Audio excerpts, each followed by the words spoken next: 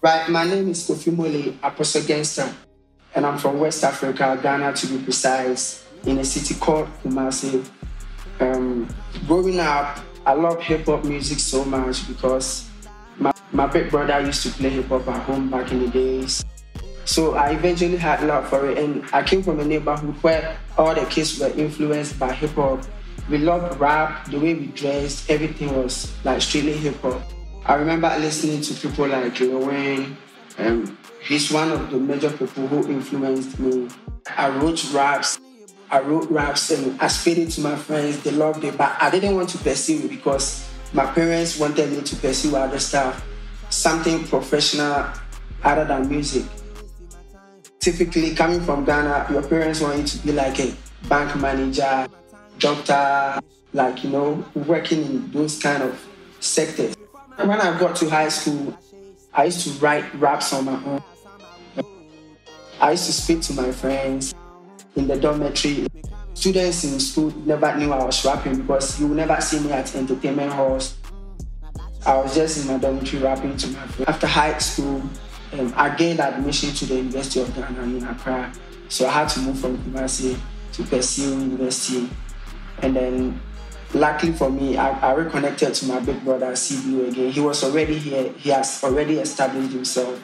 He was selling clothes, shoes, like everything around hip-hop culture, hip-hop apparels. So I joined him. That's where I made money to finance my music at that time. And then at a point, I felt like I should drop out from school because I wasn't getting my time to pursue my music. So I had to, and then join my brother full time, and then it was just selling the music. If I make money from market, I will take it to the studio to record, to shoot my little videos.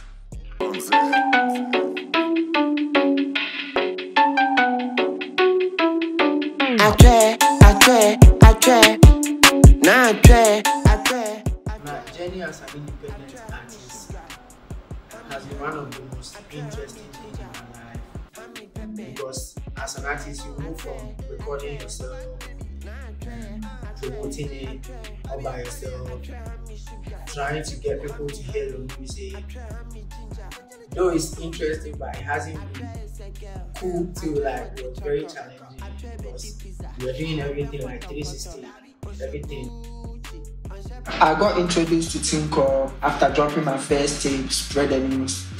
I realized that I wanted to own like 100% of my music, and then I wanted my music to go out there, my music to reach, match people all around the world. So I decided to choose TuneCore. And then my journey with TuneCore has been amazing.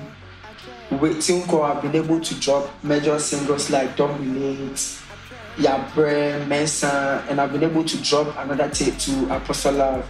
It's amazing because I'm getting what I wanted. I have total control of my music. My numbers are up.